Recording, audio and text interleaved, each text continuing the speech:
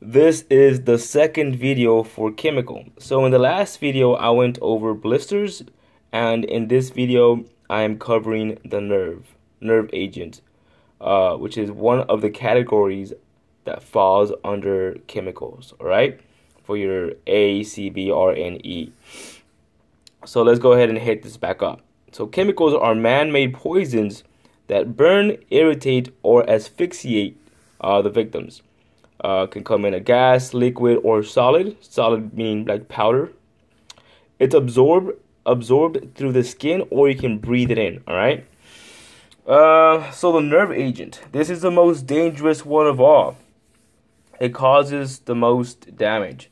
So it affects your neurotransmitters. So your brain is made out of a whole bunch of neurons, a whole bunch of little cells called neurons, right? Neurons.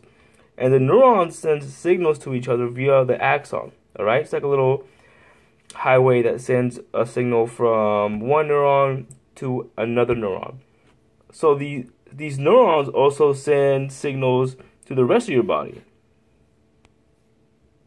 Let me go ahead and clear that up. All right. To the rest of your body. That's somebody's body right there.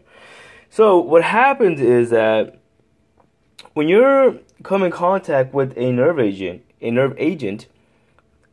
this right here is what is really affected.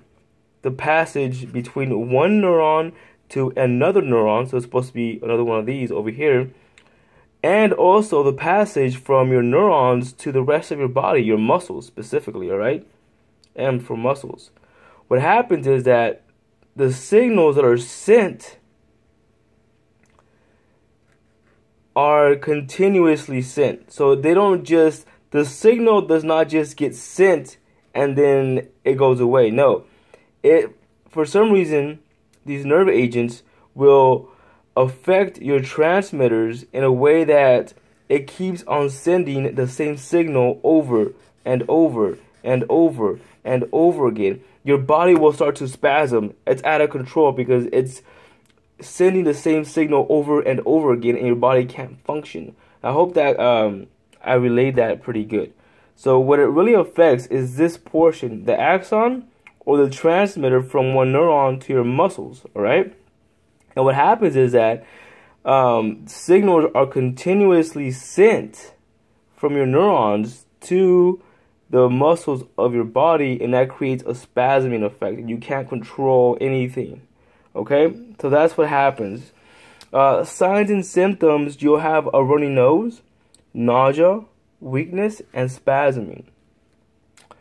So just to go over it one more time, real quick: nerve agents, which falls under the category of chemical agents for your CBRNE or A-CBRNE. Nerve agent is the most dangerous because it affects your nervous system, and it really affects the transmitters, so where the message is sent through. That's what it's really affecting, all right?